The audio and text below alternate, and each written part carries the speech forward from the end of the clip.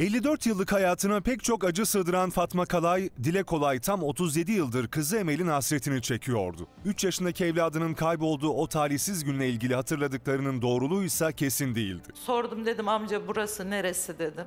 Burası dedi harem otogarı kızım dedi. O arada ben 3 gün mü 4 gün mü açım, yollardayım. Ya tansiyonum düştü, bir şey oldu bana Müge Hanım orada.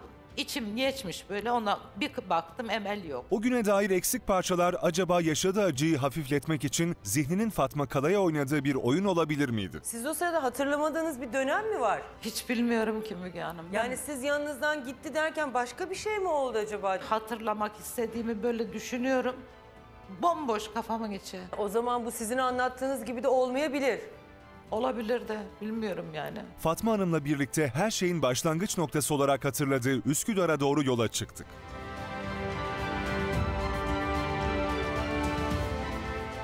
Fatma Hanım'la birlikte harem otogar işletmesine geldik. O dönem kaybolan 3,5 yaşındaki kızı Emel ile ilgili bir ipucu arayacağız. Buraya dair bir şu yeşilliği hatırlıyorum. Bir de şu baştaki dükkanı hatırlıyorum.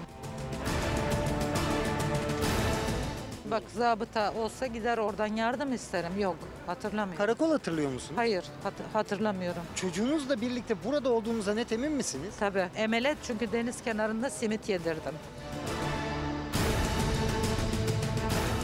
O güne dair bir başka ipucu otogarın en eski esnafından geldi. Neredeyse tüm detayları hatırlayan Rıfat Bey, Emel'i annesinin yanında hiç görmediğine emindi. Neden hanımefendiyi hatırladım? Konya'ya gideceğim dedi. Parası yokmuş, gönderelim Allah rızası için dedim. Oradan hanımefendiyi tanıdım. Abla geldi, o brandanın altına girdi. Orada sonra oturdu ablam. Perişandı, kendinden de değildi hanımefendi yani. Yanında çocuk yoktu ablanın. 20-25 dakika sonra abla yine geldi, dedi ki ben çocuğumu kaybettim harem otogarında. Ya abla burada çocuk kaybolmaz dedim. Esnafa haber verdik. Esnafla beraber aradık, sorduk. Bulamadık çocuğu, öyle bir çocuk yok. Ondan sonra abla kayboldu. Nereye gitti bilmiyorum. Peki o dönemde burada bulunmuş kimsesiz, sahipsiz bir çocuk, böyle bir haber geldi mi kulağınıza? Hiç gelmedi.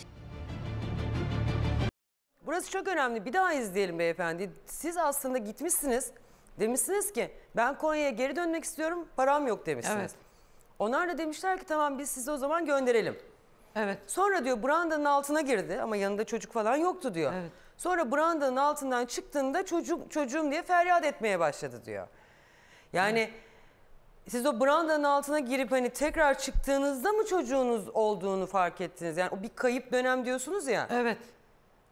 İşte ben oraya girip çıktıktan sonra bağırmaya başlamışım, çocuğum yok. Ama girerken de çocuk yokmuş. Yani haremde evet, yok çocuk. adam öyle söylüyor. Çocuk girerken de yoktu diyor. Sen çıktın, çocuk orada mıydı? Hani onu görmedim diyor. Affedersiniz, bir şey soracağım.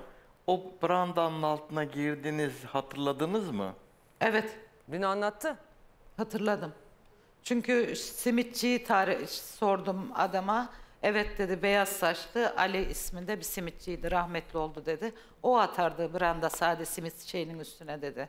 Başkaları örtmezdi dedi.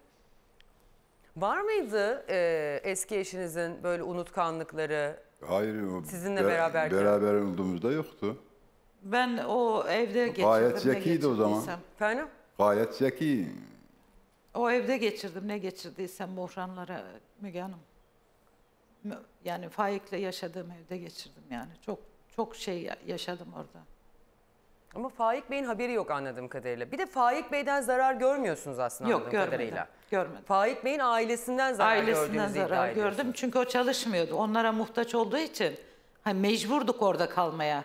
Başka gidecek yeri yok çünkü. Babası bakıyordu ona. ATV kanalına abone olun, hiçbir şeyi kaçırmayın.